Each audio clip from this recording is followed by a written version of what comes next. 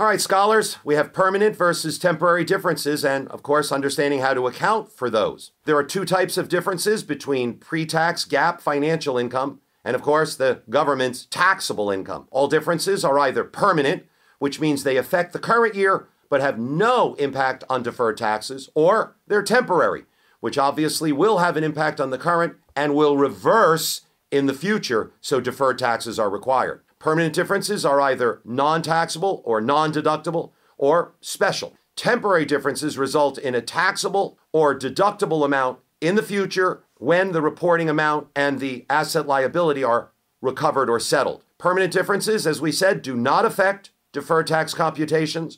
Only temporary differences will create deferred tax assets. So in studying some of those, let's look at some of the items that are permanent difference examples. There's municipal bond interest income. It's financial income, never taxable. Life insurance premiums when a company is the beneficiary.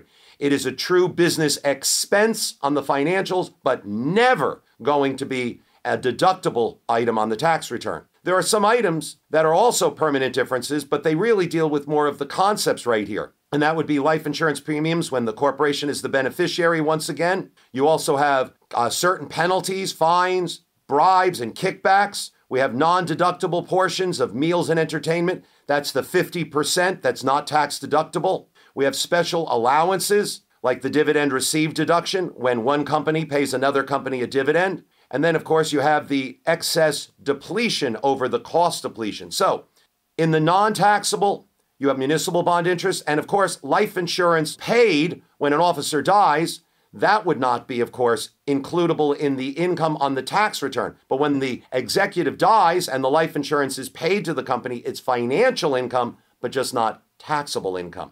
Let's now take a look. There are temporary difference examples. And we're going to show you a little bit of some of the illustrations here. We're going to talk about Ruby Inc. Ruby, Ruby, Ruby, do you love me? Ruby Inc. began operations in year one and reported $300,000 of financial income for the year. Ruby's tax depreciation exceeded its book financial depreciation by an excess $32,000. They must be using MAKERS, modified accelerated cost recovery, versus financial, which uses slow straight line. Ruby's tax rate is 35%. Prepare the journal entry for year 1 and 2, assuming that the temporary difference reverses in year 2. Calculate the tax expense, current taxes payable and receivable, and deferred tax liability or asset for the financial statements. Our given facts are going to be pre-tax accounting income is $300,000. Taxable income is going to be $32,000 less. So it's going to be $268,000. And the tax rate is 35%. When we go to the tax return, we start with the taxable income is $268 times 35%. We have $93,800. That's the currently due to the government. The difference between the financial and the tax return, the temporary difference is $32,000 times the tax rate. That equals $11,200 of future taxes that will be owed.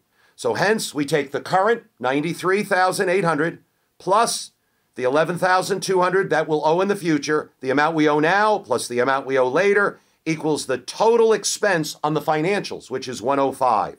And therefore, our journal entry, we're going to show current tax expense, $93,800, and our income tax expense deferred is going to be $11,200.